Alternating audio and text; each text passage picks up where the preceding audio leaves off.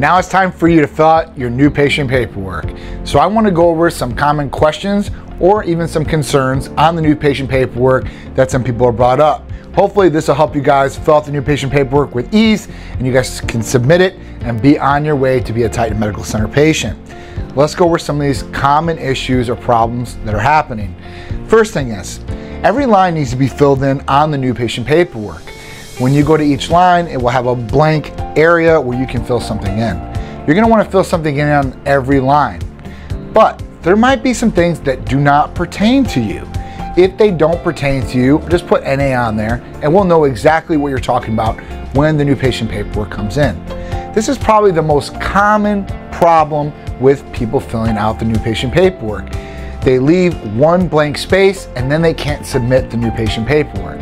The reason that we have it like this is because we need to make sure that you fill out all the areas necessary for us to give you the best Titan Medical Center customer or patient experience.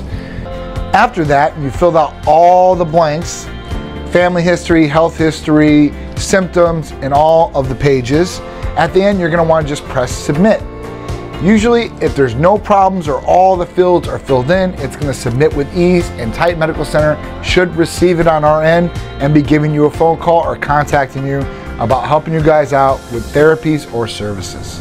If you're going to use an Apple product like an iPhone or an iPad, you don't need a Skype username.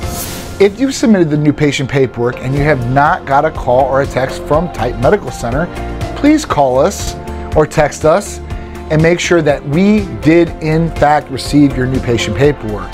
We would hate for you to go through this process of filling out the new patient paperwork and for you not to be able to get serviced or get our therapies that you guys want. So please contact us just to make sure if you have not received a phone call or a text message. I hope this has helped and we look forward to having you part of the Titan Medical Center family.